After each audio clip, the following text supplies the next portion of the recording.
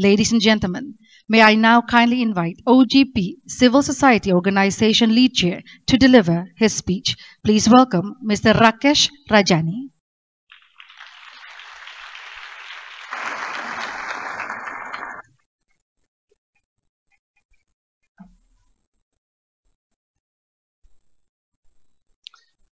President Susilo Bambang Yudhoyono, ministers, civil society colleagues, friends. It is wonderful to be among you, and thank you for this opportunity. At our welcoming dinner in Bali a few days ago, we witnessed a wonderful presentation of the Ramayana story, of the epic battle between good and evil, and intense struggle for power. The narrative is familiar to me because as a young boy growing up in my hometown of Mwanza, Tanzania, my grandmother used to tell me this story on many evenings. The details are etched clearly in my mind still and probably continue to influence, at least in part, how I see the world. In the Ramayana, what is good and what is evil is not ambiguous. But for many of us today, the challenges we face are less clear. The deeper challenge of our time is whether we live in societies that are more open or more closed, about the quality of space for citizens in the regimes in which we live. So what is open? How can we know that a government is open? I think you will agree with me that one of the most critical features of openness is responsiveness. And today I would like to speak with you about 4 features of that responsive government. First, an open government is a listening government. It is genuinely interested in people's thinking. It wants to know its concerns, needs, priorities of the people, so that the government can respond. What matters more to people? Is it access to water, or is it the quality of the roads? Or is it the bad treatment they receive at the hands of the medical staff, or the fear they experience from the police? Or is it the freedom to live their lives and make personal choices without the government telling them that you can do this or you cannot do that? A listening government also knows that it doesn't have all the answers, and that some of the best ideas to make life better will come from people. So it actively seeks and sets up practical mechanisms across different branches and levels of government to solicit ideas and suggestions. It listens to experts, and it cares about evidence. It is a telling and I think rather unusual testament of the leadership in this country that President Yudhoyono has taken a personal interest, for example, in the work and research methods of the Joint Poverty Action Lab, and helped set up a unit of its own in this country. Or that Pa Kuntoro, who we just listened to, dealt with the enormous, daunting humanitarian challenge in the aftermath of the Aceh crisis by establishing a transparent platform to collect and share information about what is going on, who is doing what where, so as to be able to, in a transparent way, coordinate and let people know what they are entitled to. Or that using social media, using Twitter and Facebook, the president of this country communicates with more than 5 million followers on Twitter and more than 2.5 million on Facebook, and listens to what they have to say. In addition to informed experts, a listening government also asks for ideas from ordinary people and from civil society. Imagine for a moment the power of that. For an old fisherman, or a bus driver, or a cook, or a teacher, who has been used to having government telling him or her what to do, who is in fact a little scared of government, to now experience government as truly interested in what he thinks or the suggestions she has to solve problems. Imagine what it does for the relationship between the state and the people. Indeed, what it does to public trust. Second, an open government informs and educates. It understands that it needs to explain to the public what is going on in the country, what the government is doing, and the basics of its policy and budget choices. When it is thoughtfully explaining the nature of trade-offs, such as why some services can be free and others not, or why hard decisions are being made, and both invites and informs public debate on those choices. It makes policies and data open. It opens data. In the United States, for example, after President Obama came into power, hundreds of thousands of data sets, which were previously closed, have been made open.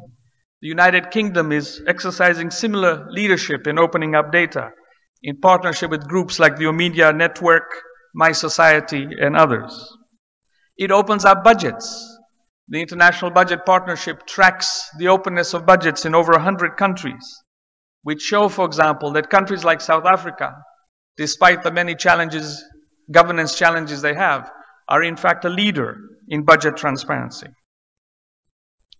An open government also realizes that there is not a straight line between policy and implementation, between the letters of the law and how they are translated by officials, between orders of a president and the reality on the ground. So it is particularly interested in monitoring practice. In India, for instance, Nikhil Dey of the civil society group MKSS and his colleagues have invented a simple practice of painting, literally painting, public budgets on thousands of village walls so that people can know what the plans and budgets are and can follow them up and match them with reality.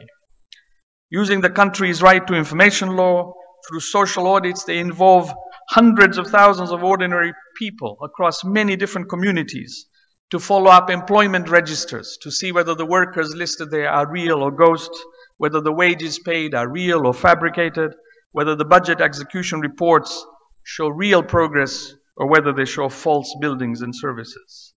And by doing so, they put public officials on notice to be accountable to the very people who elected them.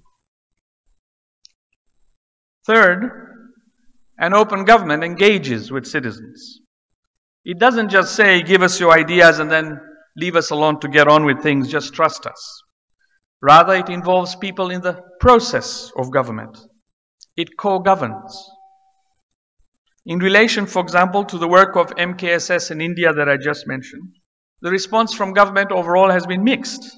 There has been a lot of resistance and intimidation, but not everywhere. Some states in India have embraced this approach, as they have in Philippines, like we just heard, and adopted the practice at the heart of government. And these ideas are spreading across the world, with many civil society organizations and governments taking them up. Similarly, the civil society organization, the Concerned Citizens of Abra for Good Governance in the Philippines, is also engaged in monitoring infrastructure projects. From the start, they have involved the government in this process.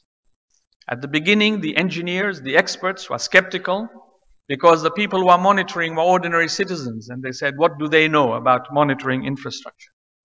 But the group persisted, and now they have convinced the engineers and many people in government, and these practices are now influencing policy changes in the government, and it's particularly in relation to procurement. This practice of involving citizens can also be spread through broader policy-making processes. The idea here is open policy-making. The UK, for instance, had used open policy-making in devising its second open government plan, which is a far better product as a result than their first. And one could use this for general policy-making throughout.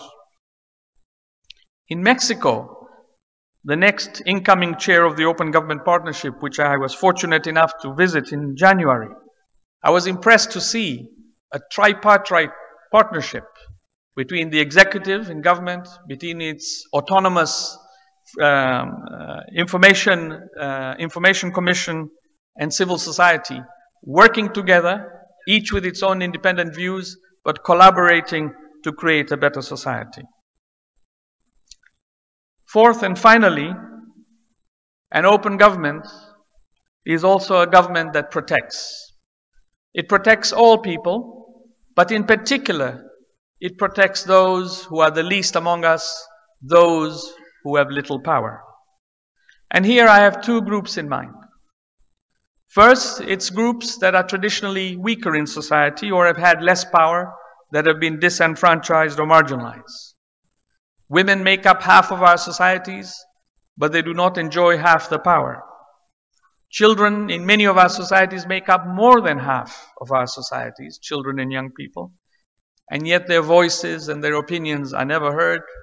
Schools are full of children, for instance, but no one asks them what they think or how the schools could be run better. Minorities are another group that deserve particular protection. And an open government does not only support and advocate for its majorities, but it particularly takes care to protect its minorities. Minorities who may be ethnic minorities, minorities who may be religious minorities, minorities because they are people with disabilities, and other such groups.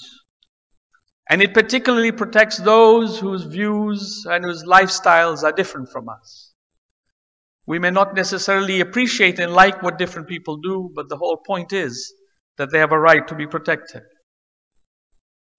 And the second group that comes to mind is an open government protects those who criticize it. The whistleblowers who will point out that there is corruption in government. The people who will say in public that they disagree with the policies of the president. They disagree with the pronouncements of the minister. Or they do not agree with the reports that have just been issued, and they believe that it does not tell the truth. A truly open government will be known by the attention it gives and the care it takes to protect dissent and those voices in its own society. Mr. President, friends, in conclusion, I want to say that an open government is a learning and government. It takes risks. It tries out different things. It goes out of the box. It imagines new ways of governing. And throughout, it is one that learns and changes, that is better and more effective today than it was yesterday.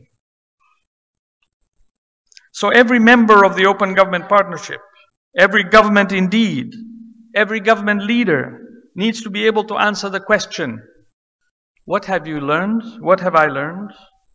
What do you realize you are wrong about? What do you know now that you do not know before, that you did not know yesterday?